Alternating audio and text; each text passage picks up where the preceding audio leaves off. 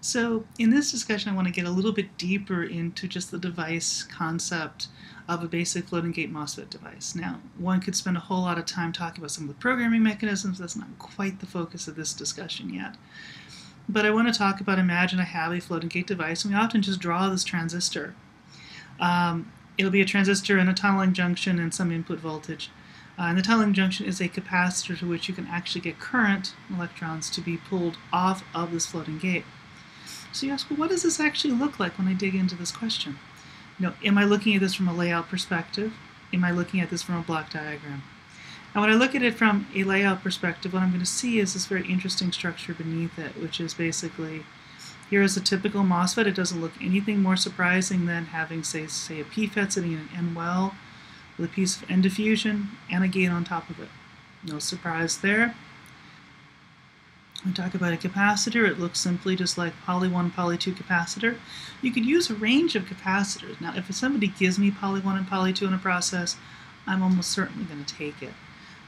One of the big things with any capacitors is that you'd like to have no contacts on this floating gate, which is one contiguous piece of poly. Contacts tend to be a source of leakage and errors into the substrate. It tends to be. Now, it depends on the process, right? Some processes is going to be an issue. Some processes it's not, at least as far as we can tell. But certainly the safest thing is having not needing any contact. So if I can get a second level capacitor here, I would love to have it. On the other hand, as you go smaller and smaller processes, unless it's a specific double EEPROM process, you may not. So you may be doing MOS capacitors and so forth. Concepts still hold just fine. In fact, one of our favorite MOS capacitors is an accumulation cap underneath here, which is done in N-well, which is actually for the tunneling junction to actually do the tunneling. We like this particular cap because the insulator thickness underneath is extremely high quality, and exactly the same sort of gate insulator that I would have had under this device. So I know that I can get billions and billions of erases without any trouble going through tunneling. If I look at it at a top level, kind of flipped around for you, is that you'll have your input gate, source drain, N-well, and you connect this, and of course there'll be an N-well and usually an N plus region sitting in the N plus region in this space. And so typically that's the kind of game that you're going to see as you put this together. An interesting question when you think about a MOSFET, of course, if you think it from a classic double EEPROM approach, you think about the gate being just on top of the poly over the device. Now, typically we actually don't build it this way. It doesn't give us enough freedom typically to build all of the different analog structures we're looking for. If that's, so again, you look at a structure like this is much more typical because it allows me to make the cap the size I want, makes the device the size I want, allow me to potentially do different things. Maybe I have multiple caps, maybe I have multiple structures. But people who think about double EEPROMs will typically think about a structure that looks like this in a vertical stack. And this is actually a perfectly good way to build it. And a perfectly good way to kind of think about it in terms of a circuit representation I want to talk about here. Because when I talked about a single MOSFET down here, we talked about, well, what does this look like between gate and current? The key question was what was the surface potential? And we realized that that was actually a capacitor divider from gate voltage to the substrate. We have two different capacitors in that divider, and we're actually able to make this work. In terms of the psi is the change in these two quantities getting to this capacitor divider.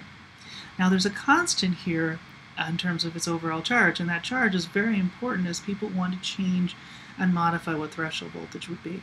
You've often heard about people talking about putting charge into the insulator to change the threshold voltage, typically right at the edge of the interface of the insulator.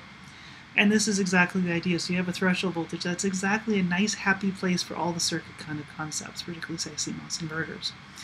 And so that is actually implicitly a capacitor divider where there's a charge change.